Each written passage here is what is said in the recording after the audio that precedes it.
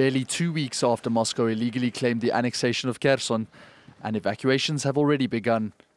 Russian officials on Thursday urged citizens of the strategic region to flee towards southern Ukraine, as Kyiv continues to break the front lines. Following the address of the head of Ukraine's Kherson region, Vladimir Saldo, the Russian government has taken the decision to organize assistance to people leaving the region for other regions of the country. We will provide everyone with free accommodation and everything necessary. Those who will decide to stay permanently at their new place will be provided with a home. The first arrival of evacuees has already been reported in Russia's Rostov region, while others have made their way to the occupied Crimean peninsula. Despite heavy bombing by Moscow, like here in the nearby city of Mykolaiv, 5 more Kherson localities have reportedly been retaken by Ukrainian forces.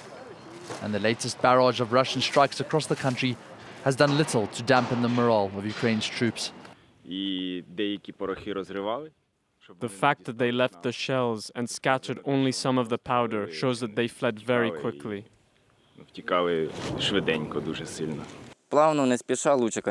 If we move quickly, there will be many losses. We don't have to hurry, but we need to crush them until the end. For Moscow, meanwhile, a propaganda effort is underway to firm up support back home. Here in Zaporizhia, well-equipped pro-Russian fighters have been filmed preparing for combat. But until the hundreds of thousands of reservists mobilized by Moscow become operational, Kyiv will seek to retain its renewed momentum as it pushes its counter-offensive on the southern front.